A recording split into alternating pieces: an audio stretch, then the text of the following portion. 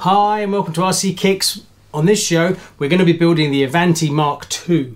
Now this is a car that is very controversial, and it was one of those things where Tamiya took a chassis that already existed, the DF-03 I think it's called, DF-03. Make sure, yeah, DF-03, just checking. And this is kit 58387. Now putting the Avante on a original chassis is controversial. Sticking Mk2 on it is also basically stating to the world that this is the new Avante car. Okay. But you've got to be open-minded. Now for me, I sometimes bring cars onto the show that I wouldn't necessarily purchase myself. A classic example of that was the Benz here.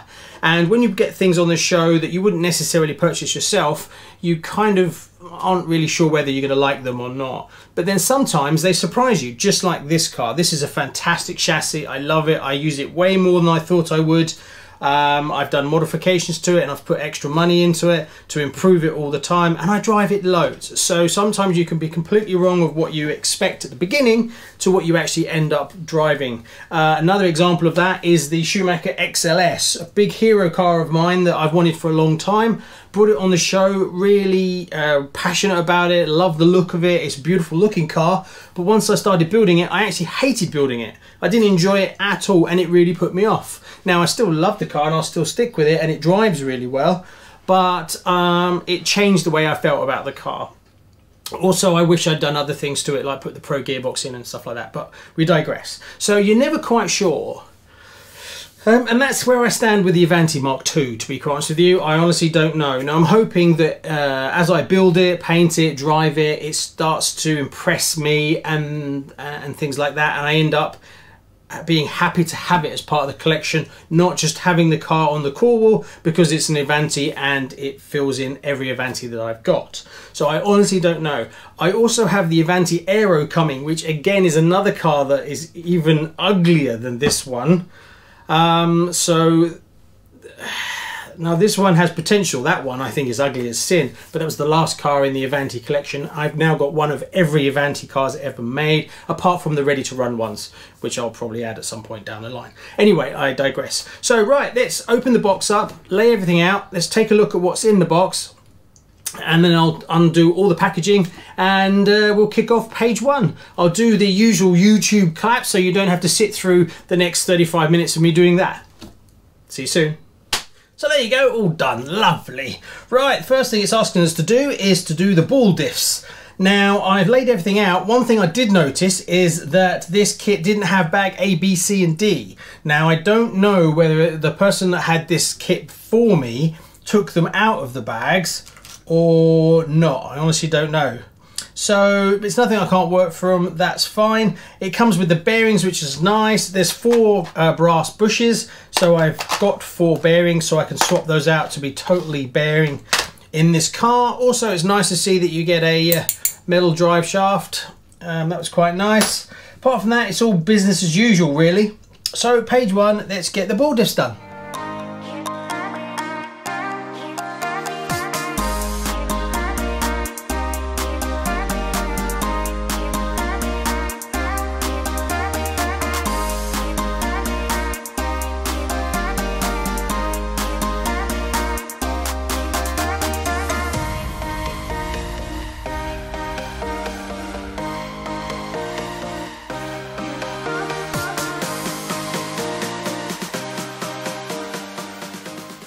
Okay, so we've just finished page 5. That's the rear gearbox, and now we're going to mount the motor.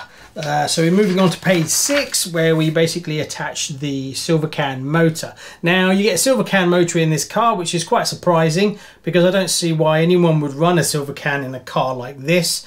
I think that Tamiya should have gone one of 2 ways. One, just not bothered with the motor at all, or 2, gone for a brushed motor but for something a little bit more upmarket, a little bit faster that you'd probably use in a car like this, versus just giving you a silver can, which I don't think anyone is really going to use. One thing that's really nice in this kit is there's a lot of shims. So when I was building this rear gearbox, there was multiple shims on all aspects of it, which is really nice because it's made it lovely and tight. There's no slop. So I'll give Tamiya big credit for that. Right, we move on to page 6 where we fit the motor and then we start building the back end of the car. Let's carry on.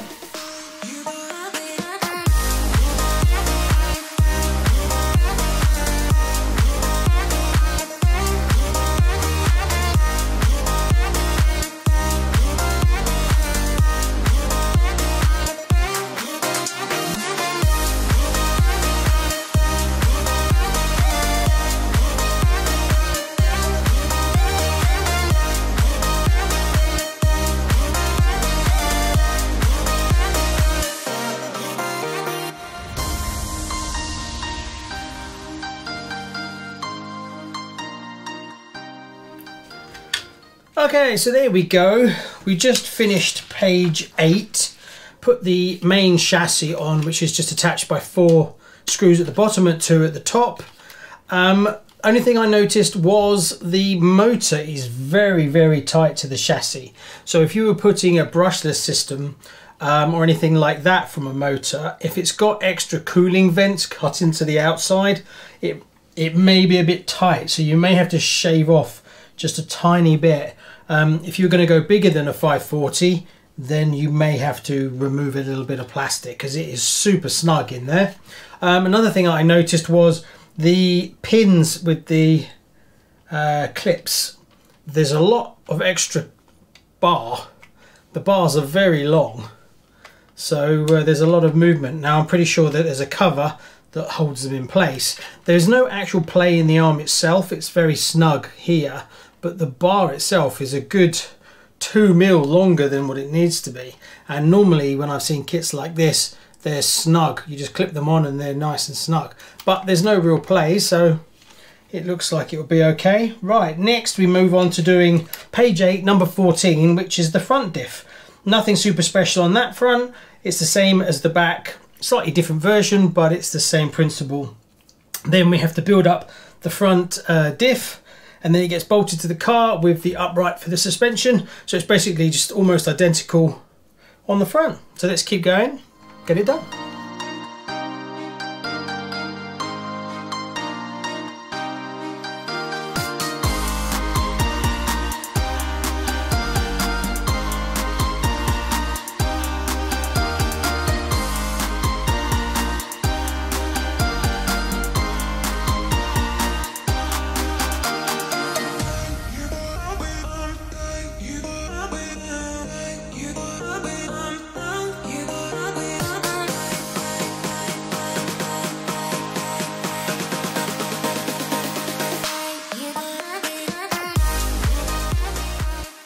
Right, we finished page 10.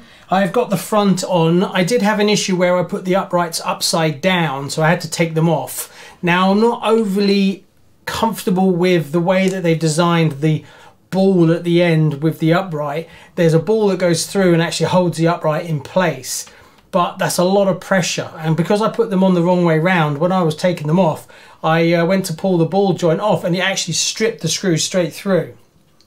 So I'm going to see if they do some metal uprights to replace on this kit. So if you're going to get one of these, I can recommend those for sure. When you're screwing them in, this plastic is so soft that you don't even feel a biting point. It just rounds them off straight away. So I'm a bit disappointed with that. I do like the way that the steering is implemented, the way it kind of sits in the middle section. That's pretty cool how they did that. I like that. Also, if you put bearings in instead of using the brass washers, it's really nice, and there's no slop in there whatsoever. So yeah, next is to do the suspension. Now the suspension is nothing special, so we'll skip over that basically. So I'll be right back as soon as the suspension's done.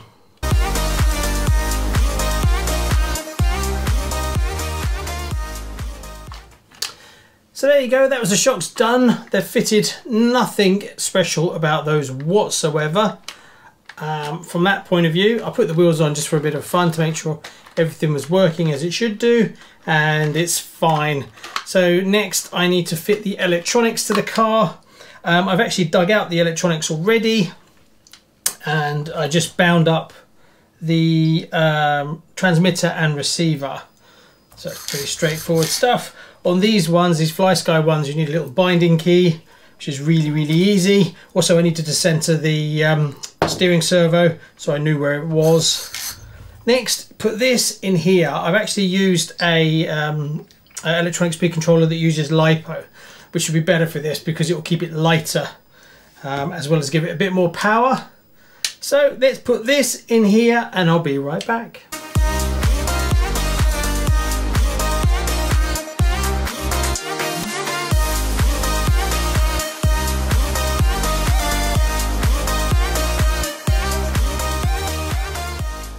So there you go, all the electronics are in. I had a real challenge with that because space is so limited. You've only got one section to put in your ESC, and then the other side you've got no choice, but that's where your servo goes. Also, really you need a half height servo, but what they've done is Tamiya put in spacers so that it raises up the servo to allow you to screw down a full size servo, which is what I've got in here. So ideally a half height servo is the way to go.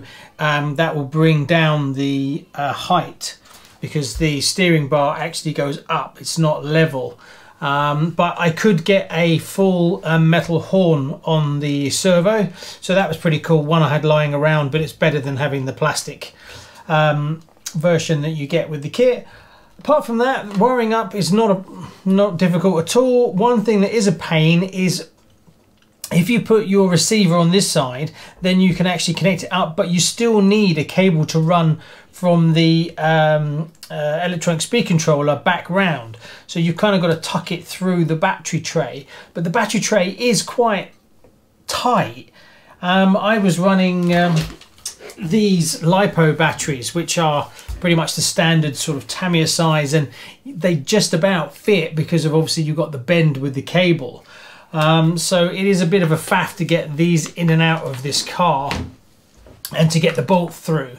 From that point of view, I did have some issues with these uprights. I cross-threaded this one, but as I was doing it, I over-tightened it and I didn't realise it, and I basically had to put a tab of glue to hold it because it was wobbling a little bit. So be a bit careful with those. That was a mistake I made. But I only did a tiny little bit in case I needed to get it out again at some point. From that point of view. So next we got to cut out the body, put all the decals on, and put the wing on. So that's next. I'm a bit surprised the rear wing is very low. You'd assume that this would be much higher up. So the wing's going to sit on here and it's going to sit almost lower than this rear suspension. It's a bit of a strange one. Right, let's keep going.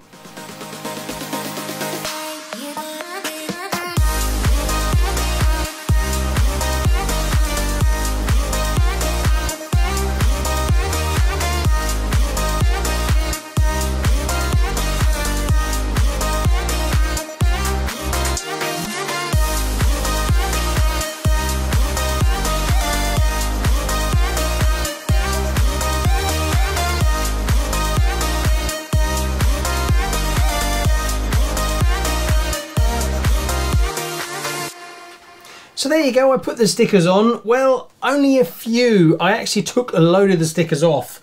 It was looking more and more of a mess all the time, and it's just too fussy and it just looked terrible. So I stripped it back to the bare minimum and I'm still not happy with it. This font does not work on this car. The body is very fussy anyway, but with the blue it really pops and the swoops work, but the minute you start layering on more and more decals it just looks a total mess. So the plan is this: I'm going to source some MCI original decals from the Avante. I think the yellow, this one and this one will look better on here, and it also tie the car closer to the original, make it look a bit more like it's part of the family. So in an upcoming video I'm going to do a running of the car, but also I'm going to do decal changes, and I'm also going to source some carbon parts as well. So that's what's going to come next. So thanks very much. Please like and subscribe. Don't forget to head over to Facebook. We've got the Facebook group. There's 1,300 people talking about all types of kits. And also, if you'd like to support the channel, we have a Patreon page. I'll put a link below. Also, we've got merch coming in, so stay tuned over on the Facebook group page for any RCKicks merch that will be out soon. Mugs, decals, all that kind of fancy stuff. So, what do you think? I'm not sold at the moment. I'm tipping just a little bit. I think I can make it more acceptable. But do I think you should rush out and buy this car? Not really, no. So much so that I actually placed an order for an Avante Aero and I've cancelled the order because I just, no. But I think we can sprinkle a bit of love and bring this up to a point where it will fit in nicer. So stay tuned for the second installment on this car and I'll see you soon. Bye bye.